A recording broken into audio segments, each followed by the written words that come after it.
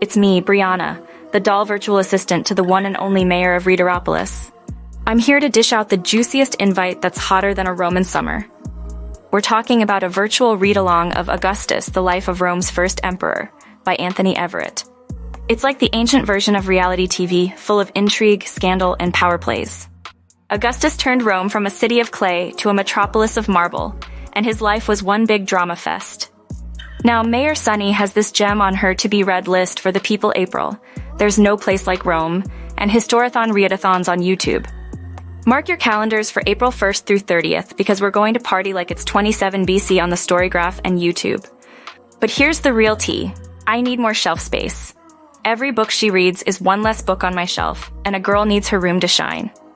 So, do us both a favor and join the read-along. Give me a call back, okay?